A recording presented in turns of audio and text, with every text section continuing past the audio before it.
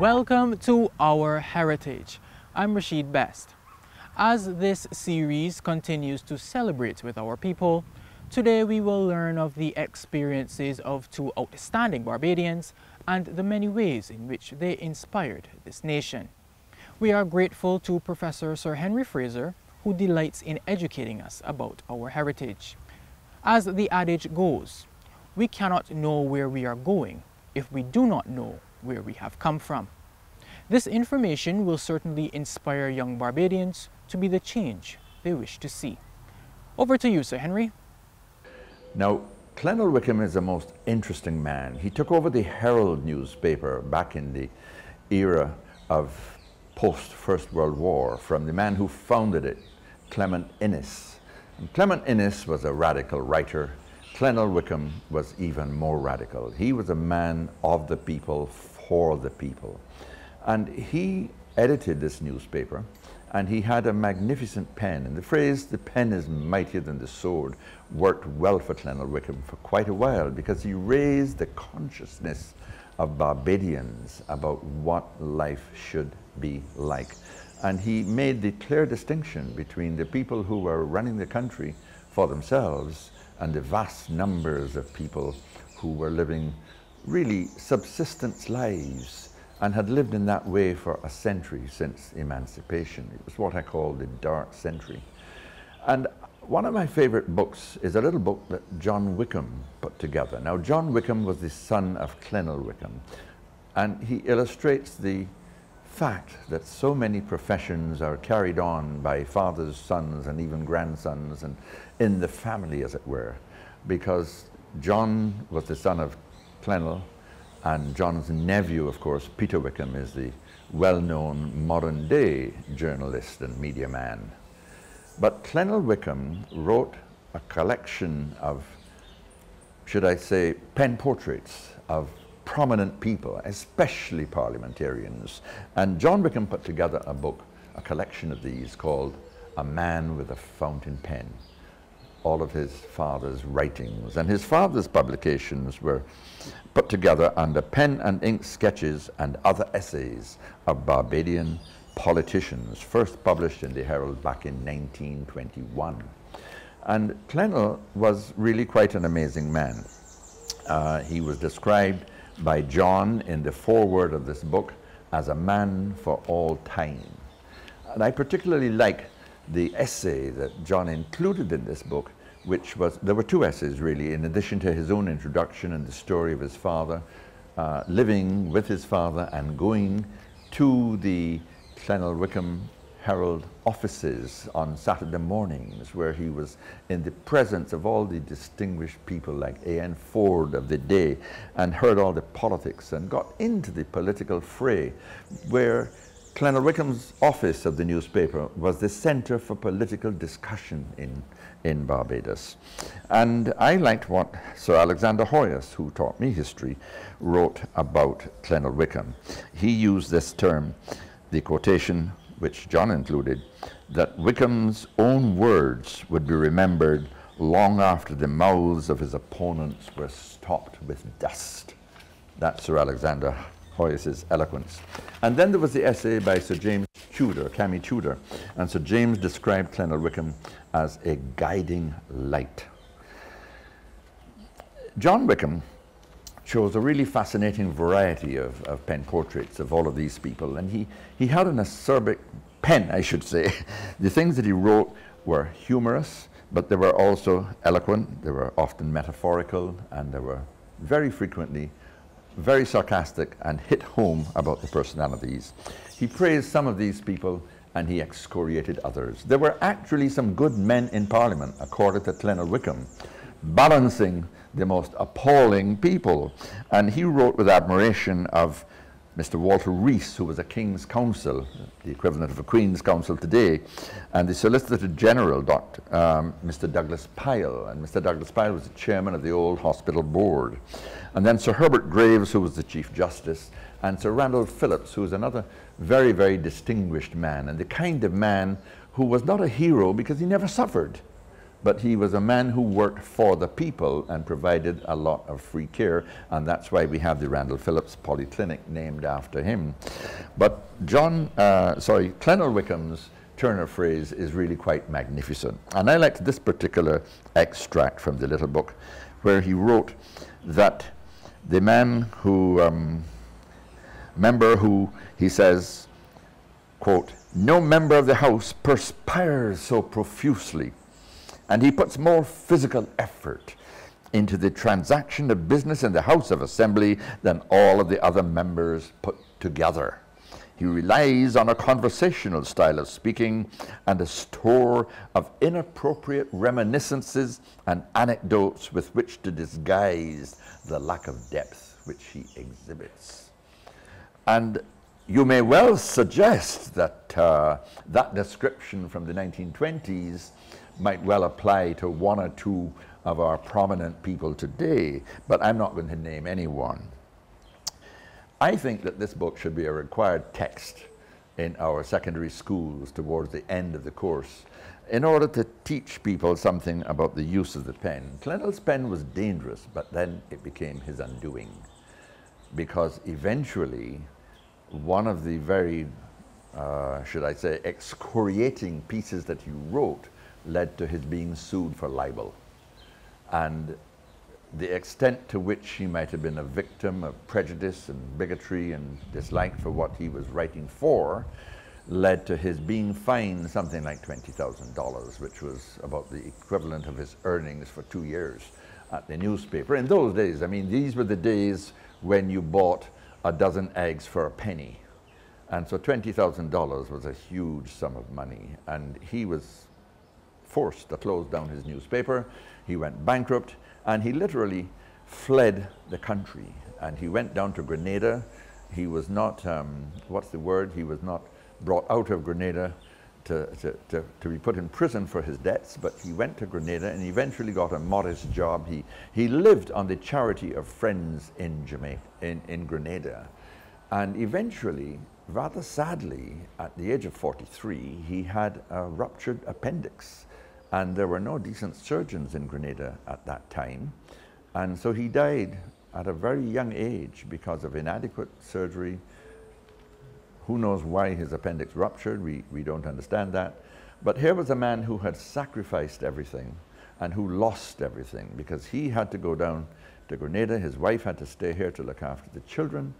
And he suffered very badly and died very young. This was a man whose heroism in what he wrote led to an early death, and a very really prominent, for Barbados, unique case of sacrificing everything for his beliefs. So I really do believe that just as the first committee of which I was a member and the second committee of which I was a member on national heroes both recommended that Clennell Wickham was an obvious national hero, and yet he was not given that title. I live in hope. Very interesting indeed. Sir Henry goes on to chronicle the experiences of another celebrated Barbadian. He is commonly referred to as T.T. Lewis. You will learn of the remarkable contributions of the late T.T. Lewis to the development of Barbados. Sir Henry? Athol Edwin Seymour Lewis, A.E.S. Lewis. And I suspect that Owen Arthur's mother may have admired him because you remember Owen's middle name was Seymour. And it's a very unusual name in Barbados. I have never come across another Seymour. It's rather like Joseph Nathaniel Goddard, the founder of the Goddard Empire. When I was an intern at the hospital in 1969, there were dozens of old Barbadians called Joseph Nathaniel Broome and Joseph Nathaniel Best and Joseph Nathaniel, you know, there were just dozens of them because that man was a kind man and much admired. And so, such a long name, Athol, who had ever heard of that name? He was known as T.T. throughout his life. T.T. And we don't know why he was given the name T.T. But T.T. was born the son of an overseer at a small plantation in St. John at Airy Hill. And his father was not satisfied with what was going on, and he had several children. And he decided to move to town. And he moved to town and lived at the poor end of Kensington New Road. And he was not really successful. He couldn't get a good job, and he did what J.N. Goddard did. He was known as a cow chauffeur, a speculator. He would buy a cow in the country for $5 and walk it to town on a rope and sell it for $10. That was Old Man Lewis's way of living, and eventually he got fed up with this. And when T.T. was a young child, his old man just emigrated to New York and was never heard from again, apparently. T.T. never knew him after that. And T.T. was obviously a bit of a rebel child, because the story goes that he left home at the age of 10 and he simply cotched with all of his friends. He had enough friends, he was such a personality, that he would simply find a bed all over Bridgetown with friends. He went to primary school, we assume. He learned to read, and we think that he went to St. Mary's School, because that would have been the nearest boys' school, St. Mary's Boys' School, which is now a ruin. And he grew up teaching himself. He must have benefited hugely from the Carnegie Library, the public library, children's section, and he educated himself. He never went to a secondary school. And when Sir James Tudor returned from Oxford, now Sir James Tudor was a man of great privilege. His father had established shops all over Barbados and made a great deal of money, had many, many children, as you know, with his 2 wives. And Sir James was a privileged youth who went to Oxford. He did a degree at Oxford in English, and he was so eloquent that he was made the first black president of the Oxford Union, the union which was the debating society at Oxford. And that was a very, very eminent post. People who became president of the Oxford Union went on to become prime ministers and leading parliamentarians in Britain. So Sir James came back in 1945, and he is quoted in the book about T.T. Lewis, his biography, as saying that T.T., when he met him, was the most informed man he had ever met. He had learnt so much about Barbados and the world as his own tutor. And that from Sir James Tudor was praise indeed. T.T. made all kinds of friends. He took part in dramatic performances, debating societies, and he went everywhere in Barbados because he was just such a popular person. He was rather like the great Jack Dare, whom everybody wanted to entertain, because Jack Dare, with his stories, was the greatest storyteller in the whole of Barbados. So he never wanted for a dinner invitation. And T.T. was like that. But T.T. lived in a very modest house. He married and he had 3 daughters. But he fought for the rights of poor people. And he rented a house, and at that time, in the 1930s and 40s, there was something called the occupancy tax, where the occupant who was renting paid a tax for renting. So it was a question of, you know, he who has nothing has it all taken away. And T.T. fought for this. He got elected to the House of Assembly eventually, and from that position, he had some influence. And he went and he talked to E.D. Motley, who was, of course, as we know, the most powerful man in Bridgetown in the 40s, 50s, and 60s. And it was E.D. Motley who was persuaded by T.T. Lewis to abolish this ancient and unfair and cruel tax on the poor. That was the occupancy tax. T.T.'s other absolutely passionate fight was the fight for free education. And he said over and over and over again in Parliament and on the political platforms that Barbados must have free education, both primary and secondary. And again, if I can quote him, what he said was, there should be free education in all schools, elementary and secondary. And Sir James Tudor, who was given the privilege and the opportunity of introducing free secondary education after the Errol Barrow Democratic Labour Party government won the election in 1961, and he was made Minister of Education.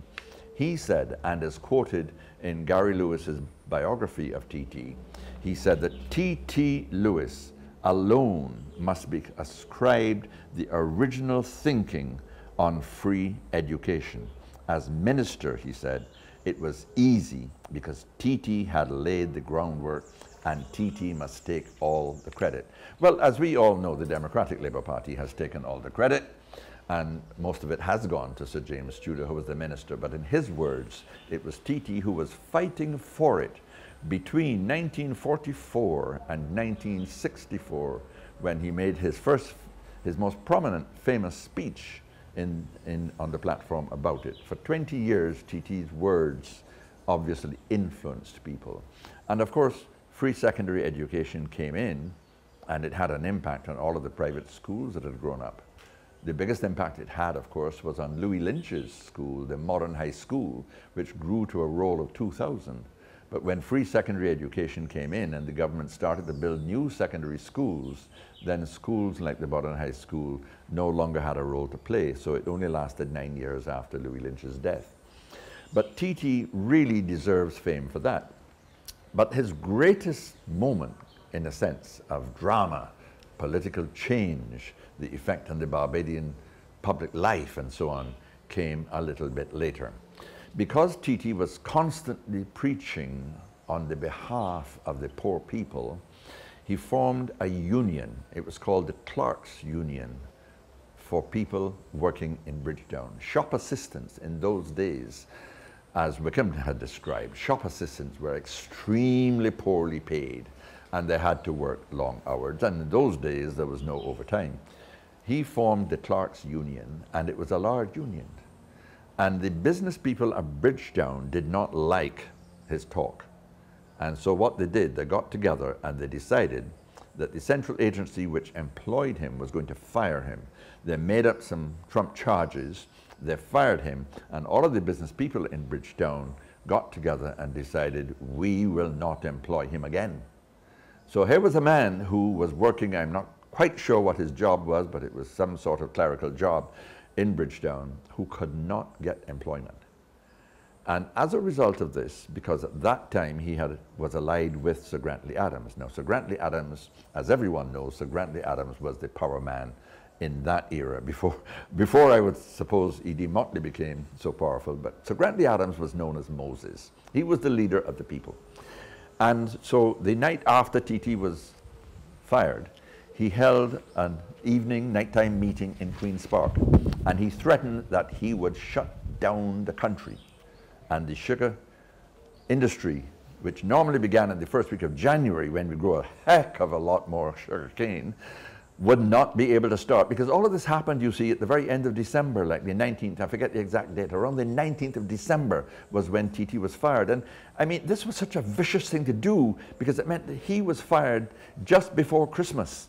It meant that Christmas was completely tainted, and he would not be able to celebrate Christmas adequately, because there was no money, there was no usual Christmas bonus, there was nothing. So Sir Grantley Adams spoke in Queen's Park and said he was going to shut down the country unless Lewis was dealt with fairly. And the following day, something like 5,000 people marched, and the day after, through Bridgetown. So this was the biggest event in Barbados, literally, since the emancipation. And Adams and Lewis were photographed at the front of a crowd going all the way down Broad Street, a thick, thick crowd with hundreds and hundreds of people. It was like when the Duke of York, Sir Roy Trotman, led his march back in, I think it was 1993. And as a result, the central agency was forced to treat Lewis rather better, but they would not rehire him, and nobody else would. So he got a decent payout, apparently. And he gave it all to his wife and 10% to the union itself, which he had been running to assist with their finances. And he lived on charity for the rest of his life. He lived on the charity of friends, but chiefly Mr. Frank Cullimer of Frank Cullimer Hall, our great literary icon.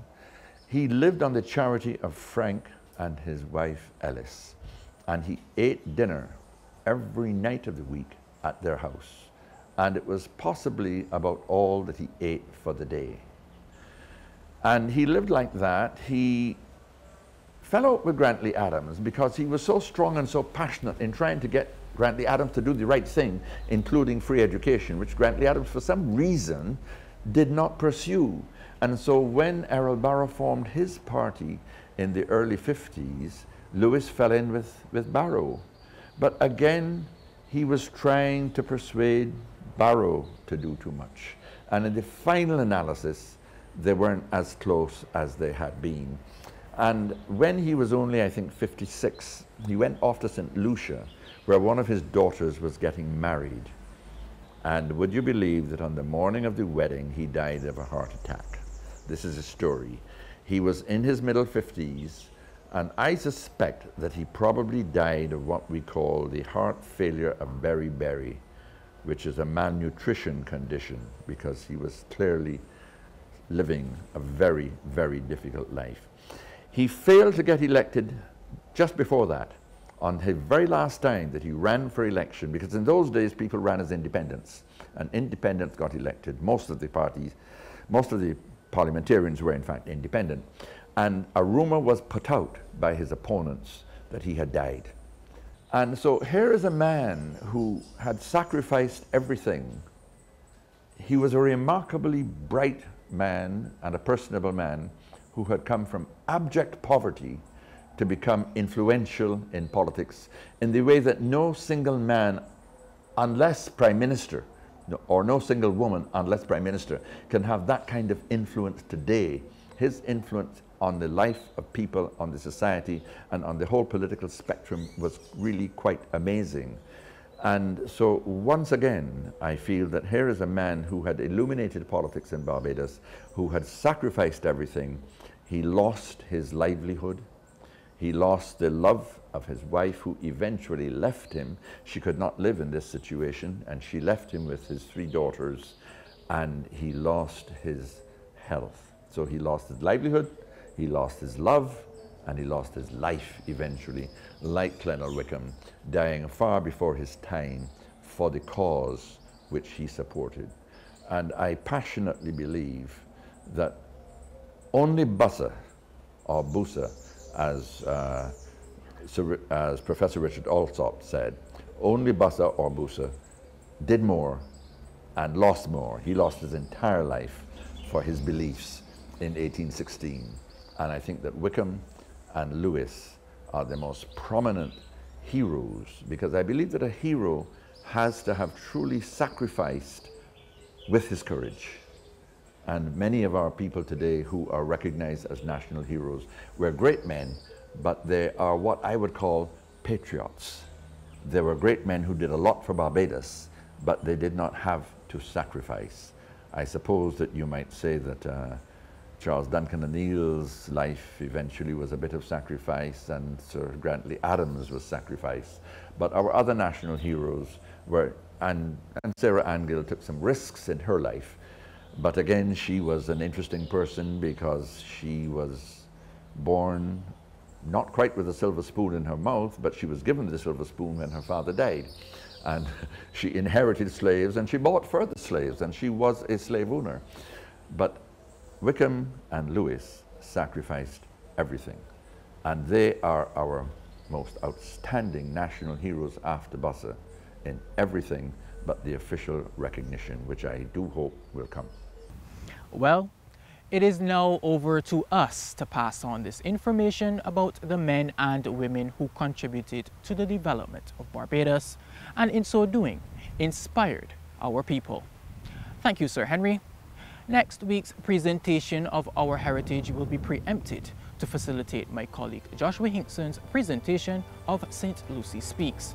I'm Rashid Best. This has been Our Heritage.